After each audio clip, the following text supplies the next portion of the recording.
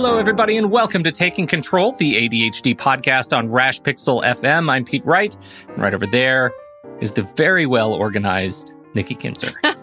I don't know if I'd go that far right now in my life, but I sure like to talk about it.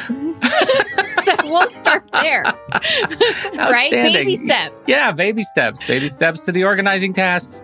We are going to be talking about quick organizing tasks. And no, we're not going to be diving deeply into, COVID organizing. That's not what this is about. But if you are feeling a little bit overwhelmed, we have some quick organizing tasks that can help you feel more in control of your life and your space as a result of it. And so I can't wait to talk about this. It's been a long time since we've dipped our toes into the organizing stuff. Before we do that, head over to takecontroladhd.com. You can get to know us a little bit better. You can listen to the show right there on the website or subscribe to our mailing list, and we will send you an email each time a new episode is released. Connect with us on Twitter or Facebook at takecontroladhd. And if this show has ever touched you or helped you make a change in your life for the better, if you found that you understand your relationship with ADHD in some sort of new way, we invite you to consider supporting the show directly through Patreon. Patreon is listener-supported podcasting. With a few dollars a month, you can help guarantee that we continue to grow the show, add new features, invest more heavily in our community. Did you catch up on the Brain Playground this weekend, Nikki? I loved it. Oh my gosh. I'm going to have my daughter look at it because there were so many fidgets. Oh my God. And reviews and thoughts and links. And Ellie, you did a wonderful job. Ellie absolutely loved it. That was a full brain playground mic drop with fidget reviews. It had a table of contents. It was amazing. She's amazing. It was just fantastic. So yes, thank you, Ellie, for continuing to be a part of the army of people who are making this just such a fun community and a well-informed community of ADHD peeps. You guys are the best. So please check it out. If you've ever thought about supporting the show, come hang out with us. Patreon.com/the ADHD podcast to learn more.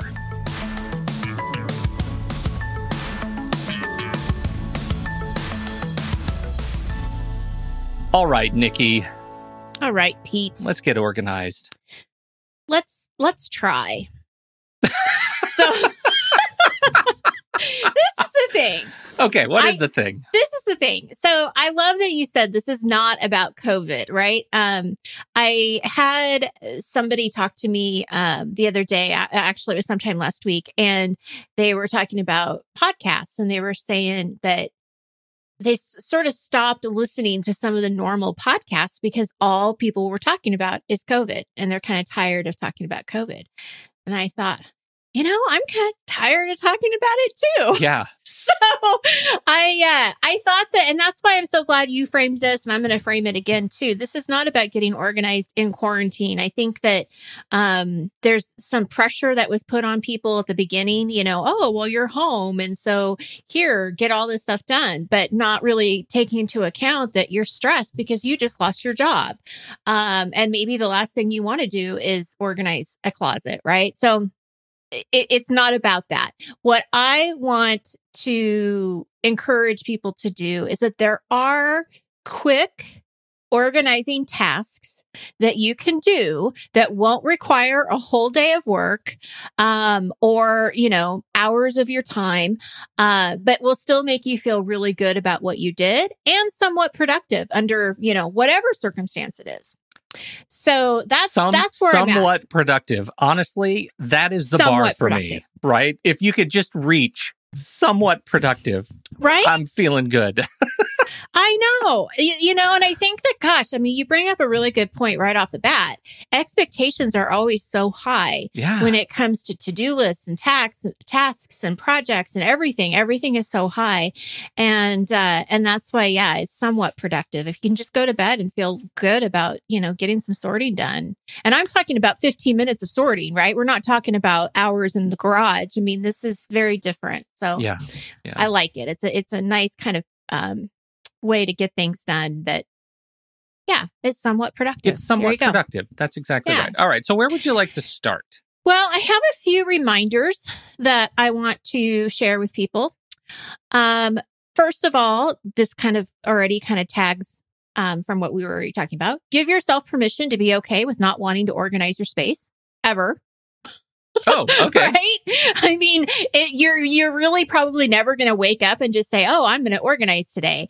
Yeah. It doesn't really happen. It's not, it's one of those executive functions that every ADHDer has trouble with, and it's really hard to do. So give yourself permission to know that it's okay, that you're not going to necessarily want to do it. But it's also giving yourself permission that if you do want to get some organizing done, good enough is good enough. Mm-hmm. So we're never looking for perfection. It's always kind of a work in progress. Giving your permission to start small. You do not need to do a whole room. And you certainly do not need to have the expectation of getting your whole house, or apartment or condo or whatever you live in, organized as well. I was talking to a new client last week, and one of the things that we're going to start with in her coaching journey is about organizing. And when we talked about this theory of just starting small, this is what she said. She said, I guess I just needed to hear somebody give me the permission that it was okay to do just a drawer. Yeah. And I'm like, well, you've got it. You've got the permission. Right? Because you do, again, those expectations become so big that you think that you've got to do the whole dresser. You've got to do everything else. And so really starting small. And I'm also going to say, give yourself permission to not feel bad about unfinished projects. Wow. That's kind of weird, right? Yeah. Considering I broke a toilet this weekend, and I think I would have felt bad about that had I not fixed it. I get it. That's kind of like when the dishwasher, starts flooding. You kind of need to fix that. I was trying to do something, and I made it worse, and then I had to make it better. Right. But when it does come to starting projects, these little organizing things, I think it really is important to give yourself permission that doing it kind of halfway really is good enough. Mm-hmm. Any progress is something to celebrate. And again, we don't have to do everything at once. And if you start and you don't finish it, that's okay. You got a little bit done, and maybe the next time you go into that area, you will be able to find what you need. Mm-hmm. And that's the success there. I feel like we've talked about this before, and I cannot for the life of me remember the source. I think I mentioned it, couldn't remember it before, and you actually came up with the source. It was this, my wife had read this blog post and was like, we're going to try a thing, which is every night we're going to dry our sink out and make sure that it's like polished. And oh yeah, Fly Lady. That was it. Yeah, we've had this exact conversation before. Yeah. And that has been sort of stunning, right? It's the smallest part that we could possibly do, right? Drying out the sink takes 10 seconds. But when you come down in the morning, it becomes a halo, right? It's a thing that we want to affect other things. And so as I'm looking at this and thinking about like doing this, being okay with doing the smallest thing, we've got to be excited and put ourselves in a position of being provoked by the halo effect. Like if you do the smallest thing, there's a very good chance you're going to get excited about doing the next smallest thing. Yeah. And that's motivation in and of itself. Absolutely. Well, and another example on top of that is just even making your bed every day. Yes. If you can just get to the point where you're making your bed every day and that's the only thing you're doing, at least you have some kind of order, right? Well, when I make my bed every day, I want to pick up the dirty clothes on the floor. And when I pick up the dirty clothes on the floor, I want to line up, my slippers or hang my robe up or something like that. Those little things that only take a few seconds more, I'm more inclined to do it if the bed is made. Yes, absolutely. Yeah, so true. Halo. Yep. So, some things to do to set yourself up for some fun, because, I know organizing isn't necessarily fun, but you can make it a lot more entertaining. And I put a lot of value on music here. I think it makes a big difference when you put on your favorite music, especially if it's uplifting and makes you happy and you just want to dance, right? That's just going to uplift your room or your mood. I'm sorry. It's going to uplift your mood while you're doing this task. I also listen to podcasts when I'm doing organizing or cleaning. I think it just makes the time go by faster. And then one of my favorite things to do, which won't surprise you, especially when it comes to chores and organizing, is I love to work in sprints. I do as much as I can, like in a 10, 15-minute period of time. And I just make it a game. Take a 10-minute break, come back for 15 minutes. I don't necessarily do the 25-5 Pomodoro, but as we've learned, there is real no science behind that anyway. Yeah, so right. We can do whatever timing that we want. Yeah. But I always get more done just knowing that I'm trying to beat the clock. There's something about that. I got to tell you what I miss most. Again, not a COVID podcast, but I deeply miss having guests for this reason. Yes. Because having somebody come over is the instant, impetus for a sprint that will get my house clean. It's so funny you said that because last Saturday we, because it was such a beautiful day in Oregon, my best friend and my daughter's best friend, our mother and daughter too. So we said, hey, we want you guys to come over in our backyard and we'll have a family picnic. 6 feet apart. You bring your own food and drinks. We'll have our own food. But I knew that they might need to use the bathroom. So there's a path. So I basically made sure I disinfected and cleaned the bathroom really well. So everybody was safe. Like everybody felt safe about using the bathroom. And really, honestly, we're like probably one of the safest houses to be in right now because we don't go anywhere. Yeah. But I had to clean everything that they could see and pick everything up. So you're right. There's this path from the back door to the downstairs bathroom. That's perfect. That is perfect. That's exactly how our house is. Yeah. It's a great motivator. And, it is. So even if you can have people outside and go that path, that might help. Well, and little things like vacuuming, right? We sometimes are not so great about vacuuming the house. And so, we find if one of us gets out the vacuum and vacuums the living room, it is so easy to vacuum the rest of the house. Like it doesn't take it. You just have to start, right? And so. Yeah, those are one of those things that is kind of annoying not to finish. At least for me, it's like one of those kind of annoying tolerations. It's like I kind of need to finish all of that because you can see where you stop. You can see it. There are lines. For sure. Mm-hmm. Yeah, I don't care for that. So no.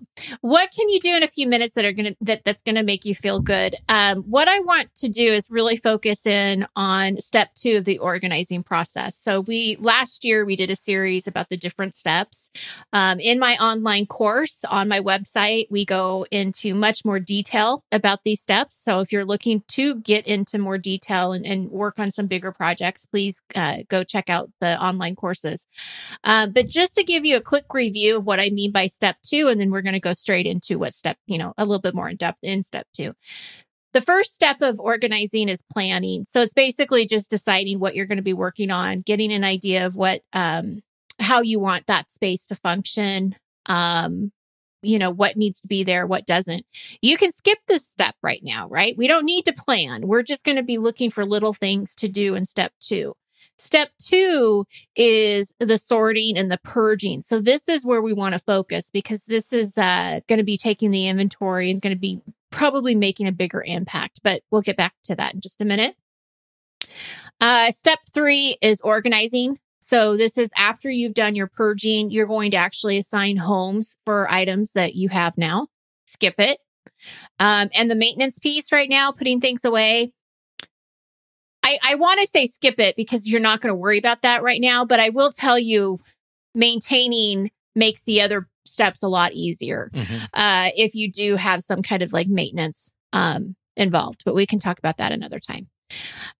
So right now we're going to focus on step 2. This is, again, where you kind of take an inventory of whatever it is that you're going through. You're looking at the item and you're deciding whether you're going to keep it, donate it, or trash it. So basically 3 answers: keep it, donate, or trash.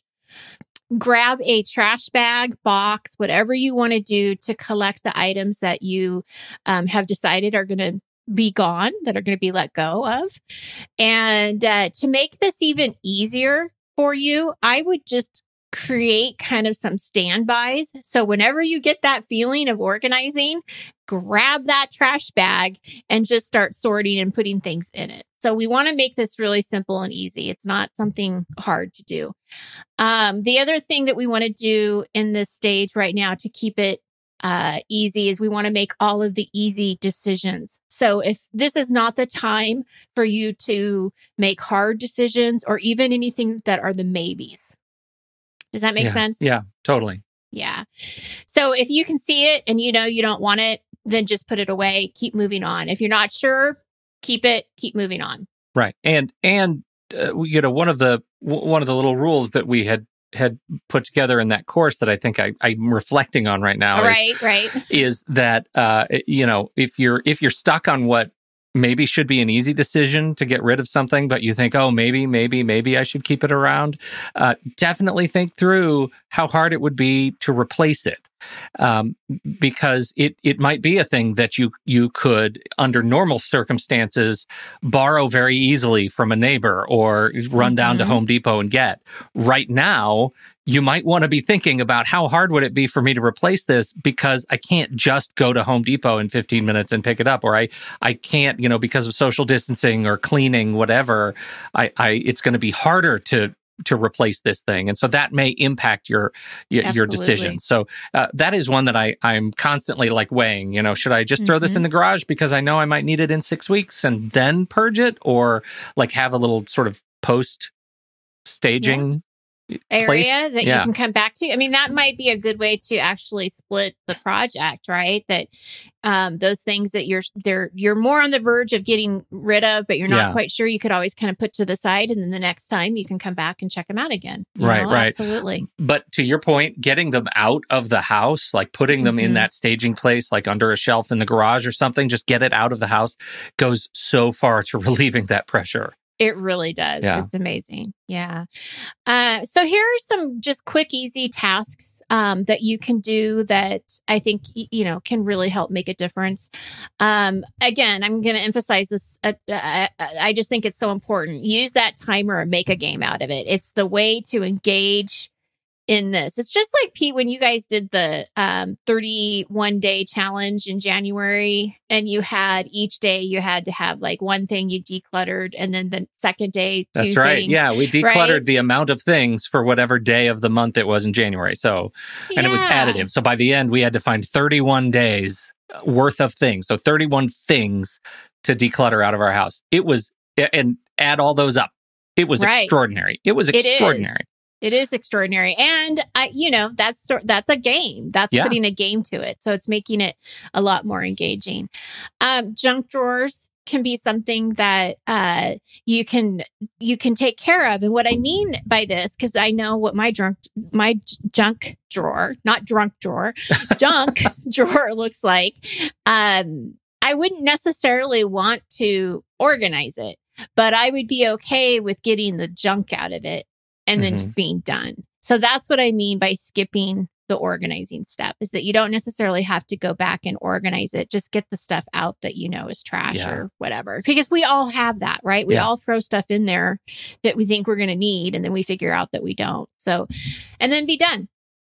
Another really quick and easy thing to do in your closets or your dressers is just go through your clothes and just donate the easy decisions. So anything that that you haven't worn in a long time, you don't like, all you're doing is you're just spending some time and some focus on this one area. But again, you're not having to take everything out and try stuff on and redo it. We're not saying that. Just easily, quickly go through your clothes and donate whatever you don't want. Can I just say one thing? Yeah. I still live by a set of closet things that you set out for me 10 years ago. Oh, geez. Yeah. So first of all, it was to get the fancy hangers, the velveted hangers that are kind of sticky so your clothes don't slide off and stretch out. Yep. And I got enough hangers for the clothes that I had and loved at that time. And the in one, out one rule of hangers to clothes has been extraordinary for me. If I get new clothes, or if I get a new Stitch Fix or something, if I need to shake it up, it has become so easy to determine what stays and what goes, because the rule in my closet, this may seem totally arbitrary, is if I have too many clothes for the amount of hangers that I have, I must get rid of clothes. Something not add hangers. Not add hangers. I love that. I love that takeaway. It has been transformative for me because I don't anymore get into the closet overflow. If I get something lovely that somebody gives me that, that as a gift and I love it, I'll keep it, but that comes at a cost. Like that's a direct cost. Something is going to go. And it used to be like, if the thing fit me, I would keep it forever. And that can't, I can't live like that. And so I'm also trying to be much more conscientious about how long, the shelf life of my clothes. I want to be so intentional that I'm not constantly throwing clothes out, or donating clothes. That is also irresponsible. So it's just really changed the way I've thought about clothes. Yeah. So anyhow, that's great. I love it. Love it. Well, the next tip I have here is something that you've already kind of mentioned, and that's doing your dishes. It really is amazing how cluttered a kitchen can look when there's lots of dishes. I say this with full experience every day of my life. And how, you put them away and it really only takes sometimes it takes longer, but it really is less time than what you think. It's one of those things that you always think it's going to take forever, but it really doesn't take that long once you do it. But your kitchen's always going to look nicer when there is a clean sink. It's true. And just remind yourself how good it feels, not the night when you're doing your dishes, but the morning when you come in. It feels that's what you have to keep thinking. Good. Yeah. That's right. If you have a purse or a bag or a work bag, just dump everything out and get rid of the trash and then put everything back in. Quick, easy thing to do. It's amazing how quickly you can add up gum wrappers, receipts you don't need anymore, all this stupid stuff. So just get rid of the trash. Something else that we have a problem with, I don't know. I don't know. I'm assuming other people do too. But putting away our clean clothes, so that's tough. They end up staying in the laundry room for some reason. Oh, that's interesting. Yeah. Or they'll stay on the dresser. I have clothes right now on my dresser that need to be put away. So I would say that for us, if I just took 15 minutes, and maybe I'll do that today and see how many of them I can put away. That's pretty handy. Yeah. I would advise you to start watching a perfect laundry TV show. Bless This Mess, for example, is my laundry TV show. Yes. And so we'll put on an episode of Bless This Mess, and I have exactly 23 minutes to fold and put away the laundry. And even if I'm kind of moving slowly, it's okay because I'm enjoying the show and I'm laughing and it kind of moves the thing forward. So what is Bless This Mess? How do I know not know about delightful. This? It's so delightful. Dax Shepard and his wife. The TV show. Yeah. Well, they are city folk and they move to the country and they inherit an old farm. And it is them integrating into this life. And it is so random and so hysterical for us, at least. It's every episode is just worth such a random chuckle. So great. Okay. I know what you're talking about. At first, I thought you were talking about a cluttered show, something on HGTV. But I'm like, what? No, the title is irrespective of home organizing. It's just a funny show. And I like the title because it reminds me to keep moving forward with my cleaning. Right. Absolutely. That's great. Well, and then you can associate something good with something that's not as much fun too, right? So you're kind of associating it with something positive. I like that.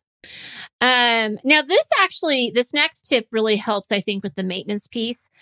And if you do this every day, I think you'd be really surprised how much clutter you could actually get rid of in your house. And that's just going around your home for 15 minutes and pick up and put away as much as you can, or, purge, just start an area, 15 minutes, purge, whatever. But I think even picking things up and putting them away can make a big difference on the maintenance piece, and get the family involved. You don't have to do it by yourself. If I tend to put the stuff that goes upstairs for the kids, I put them on the stairs. So they have to, they're either going to go, well, and this happens, they'll either step over it.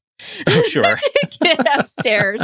Or sometimes my husband will put this note. We have this note saved where it says, before you go up, or stop. It says stop. Yeah. take your clothes up. So that's like a nice reminder. The last time we talked about this, there was some years ago, and we started doing that, putting on the daily cleanup song, right? Loud music for 5 minutes, and you clean and purge and put things away as hard and fast as you can, the whole house, for as long as the song lasts, and then you're done. Then if it didn't get done, you put it away. You just leave it where it is for tomorrow. Eventually, the house got clean, and we stopped having to do it, right? There was this little peak where it was super fun to do every day. And then we just kind of got better at having some new habits. So that was, I kind of miss it. At the same time, I like that people have generally improved just and like to keep their stuff in their rooms. Yeah. Yeah. So. That's great. That's great. Let's see. A couple other things. Go through a stack of mail. Again, set the timer. I know that a lot of people right now are like, I have stacks of mail. I have mail everywhere. Just get a small stack, set the timer, go through as much as you want. Junk mail maybe is the only thing that you're looking at, and you're done. So that's definitely one of those projects that are going to be finished, but not necessarily completed. Same thing with any kind of stacks of paper that you have in your office or laying around anywhere on the counters, just going through it. Can't emphasize the timer. I think it's really important. Now, if you don't want the timer and you want to just work, that's great. I mean, that's certainly a wonderful thing. I just don't think it's as realistic. The other last thing I would say here is just work on one little cluttered spot. So maybe it's like a dining room table, a nightstand, whatever you think might help you be a little bit more inspired to complete it. So I think that like nightstands are a really good thing to do. Like if you have a bunch of stuff on a nightstand, just taking a couple of minutes to, put the medicines away if they're not supposed to be there, whatever, can make a big difference. And, I know tables and things like that, little areas just get kind of built up. So just spending a couple minutes to look at a cluttered area and do as much as you can. The permission part is the most important, because all of these things, even the quick and easy tasks, it's pretty easy if you're not careful to allow them to burden you. Yeah, and, absolutely. But if you start with this mindset that it's okay to do as much as I am able to do right now. It's okay that it's unfinished. It's okay that I come back when I have more energy or insight to do this. It's okay to give away. It's okay to donate. It's okay to recycle.